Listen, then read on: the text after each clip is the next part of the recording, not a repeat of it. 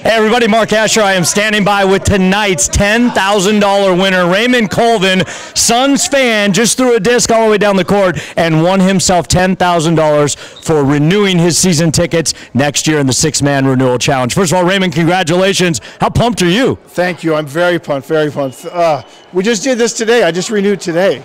Well, that's the idea. He renews his season tickets. How long have you been following the Suns with season tickets? This is my first year. This is my first year as a season ticket holder. So, yes, it pays off. Pays off to renew. Very nice. So first year as a season ticket holder. He's coming back next year with the Phoenix Suns. And you basically just paid for your season tickets if you'd like. But what do you have planned, not that you've had a lot of time to think about it, for your $10,000? I think we're going to upgrade and go down a little lower. Or Cabo, or one of those.